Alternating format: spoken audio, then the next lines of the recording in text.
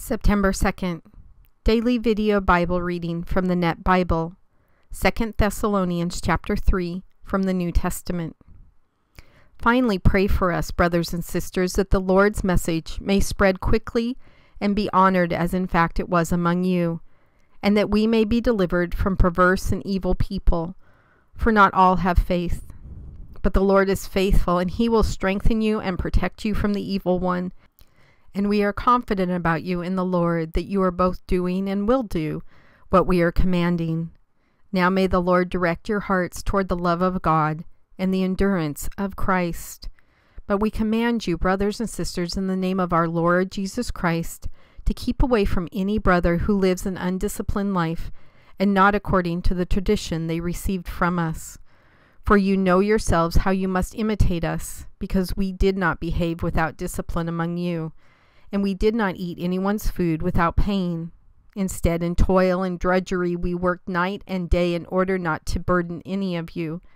It was not because we do not have that right, but to give ourselves as an example for you to imitate.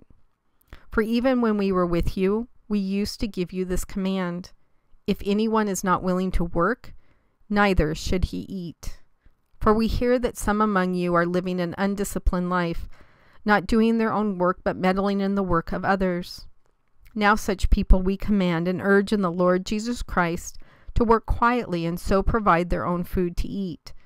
But you, brothers and sisters, do not grow weary in doing what is right. But if anyone does not obey our message through this letter, take note of him and do not associate closely with him, so that he may be ashamed. Yet do not regard him as an enemy, but admonish him as a brother. Now may the Lord of peace himself give you peace at all times, in every way.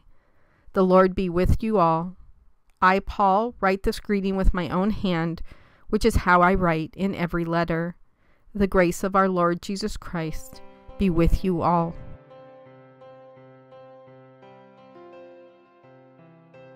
God, I'm pretty much the perfect parent.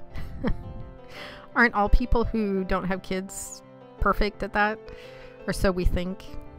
But one thing I definitely do know, and this was definitely solidified getting to work with the youth at church,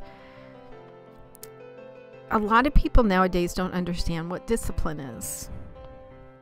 And discipline comes in a lot of forms, from parent to child, from church to parishioner, as Paul's talking about, even discipline from you down to us. And when done the right way, discipline is done out of love for ultimate reconciliation away from the sin, reconciliation of a relationship.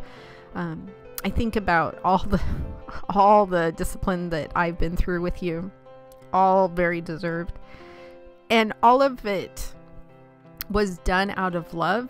And so I was able to safely, that's like the best word I can use, safely work on the sin without fearing that I was just going to get beat down and beat down and beat down. And I knew that I needed to reconcile that relationship. I had gone away from you, and I knew because you did the disciplining out of love, that there was still that open door there. And I think about Paul talking about this, that first and foremost, we are to go to our fellow brother and sister in Christ and admonish them as our brother or sister, but not regard them as an enemy. Always leave that door open. Always do it out of love and that opportunity for reconciliation. And I think, especially in light of recent events within the last year of my life, I think about how many people out there are afraid to do this, afraid to discipline their children, because my child won't like me, then we won't be friends. Afraid to discipline within the church because I don't want to cause trouble. I'd rather, they just figure it out on their own with God. And what I always said to parents, this is where my perfect parenting comes in. I always said to the parents, how much do you love your child? Oh, I love them more than anything else. Do you love them enough to discipline them? And amazingly, sometimes the answer was no. Astoundingly, no, it wasn't.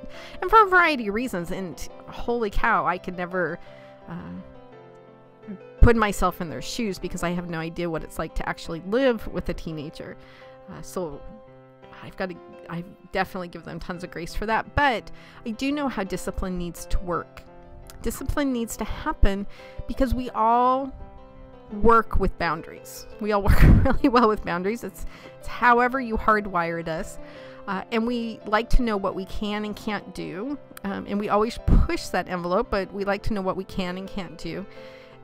And we really are attracted to having boundaries in place. We love it at work when the boss says, I need you to show up at 10 o'clock and I need you to leave at 6 o'clock. Because then we know when we need to go to work. Or even if the boss says, I need you to make your own hours. Great, I'll work from 10 to 6. But what if there were no rules at work? And you just showed up whenever? So we really gravitate. Can you imagine driving without rules? So we really gravitate towards these rules, these guidelines of what we can and can't do in all different aspects of our life, with our relationship with you, our relationship with other people, how we exist here on this planet. And part of our responsibility that you command us to is to love our neighbor as ourselves. And if we truly love them, then we would be willing to go to them out of love and say, I need to talk to you about something. I've been talking to God about it a lot. I've been in prayer a lot about this lately, and I have a question about something that I saw you do, or something you said, or a specific type of action that you always do. Whatever that is, but if we go to them out of love and then support and encourage and hold them up while they work on that sin, then that relationship can be resolved at the end.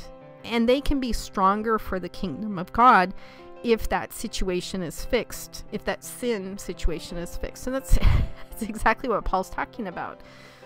God, I just pray for people to have the strength and courage to do what you've called them to do, to love people enough to love them when it's easy, to love them when it's hard, and to love them when they need to discipline somebody, whether that's within the church or within relationships or within a family.